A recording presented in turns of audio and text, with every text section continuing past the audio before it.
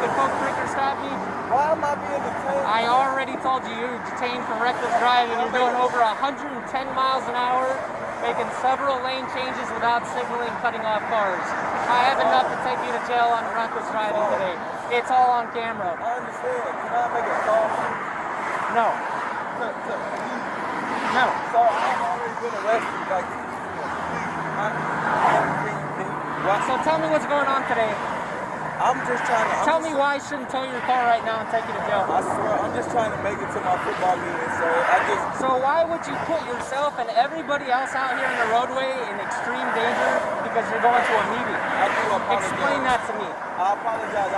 I don't want to hear your apology. That doesn't matter. Your apology doesn't matter. You shouldn't take me. There's a difference between poor choices and honest mistakes. Yes, sir. This is not an honest mistake. Over 110 miles an hour, not signaling, cutting cars off, that's an honest mistake? No, that's a poor choice. You didn't see that? I did not see that. Go ahead, step over here to the back of my car. Talk, sir. I already talked to you. I've already been arrested 2 weeks ago. What? What were you arrested for? Because they gave me a DUI, but sir, I cannot be arrested again, sir. Please. Sit in the car. Sit in the car. Please, sir. Please, sir. I'm begging.